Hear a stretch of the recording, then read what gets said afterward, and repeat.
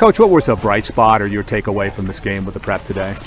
I thought the way we competed on the mound, you know, we threw strikes and we got guys out. And you know, the Prep is one of the best teams in the state. So for us to play them and compete against them, I think it's a learning thing for us because it just gets us better and gets us prepared for the state tournament.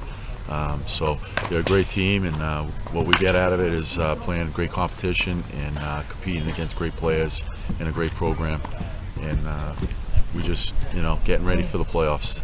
Any one particular bright spot today for Marblehead? I thought our pitching, competed, and I thought we, settled down after like the first inning, and it was a 4-1 game, so I thought we competed, and it just got us better.